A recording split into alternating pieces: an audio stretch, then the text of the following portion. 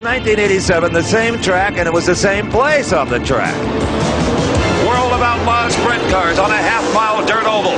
They thunder, oh, Paul, we have got a bad crash down the main straightaway. In fact, at least a half a dozen cars involved. Serious accident. That is Dave Blaney's car. Look underneath it. Blaney is climbing out of the car. Look at that. He walks away. And listen to that crowd. Blaney walks away from that crash uninjured. And it is truly amazing that he did. Notice that the wing crumbled immediately and turned out to be of little help in cushioning the impact of that incident. Luckily, the car flipped upright just in time to avoid oncoming traffic.